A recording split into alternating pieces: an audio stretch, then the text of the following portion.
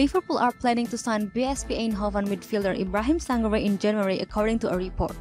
A lot has been made recently of Liverpool's problems in midfield, with the team struggling since the season started.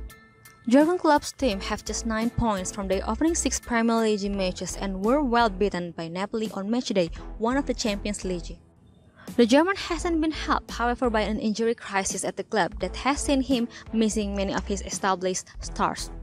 The Reds midfield has been the worst hit area, with Thiago Alcantara, Curtis Jones, Alex Oxlade-Chamberlain, Naby Keita, and Jordan Henderson all having been sidelined through injury.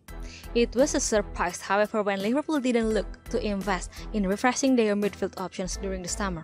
It seems that only the injury to skipper Henderson forced them into action on deadline day, when they agreed on a season-long loan deal with Juventus for Arthur Melo. According to journalist Akram Konur, however, Liverpool will make their move for PSV midfielder Sangare when the transfer window reopens in January. Liverpool had been linked with the former Toulouse player in the summer, but the speculation ended when he signed a new contract at the Eredivisie club.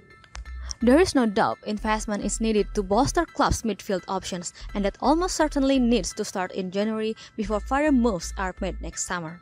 Ivory Coast international Sangare is highly rated, and his signing, should it take place, could possibly signal the start of the much-needed rebuild.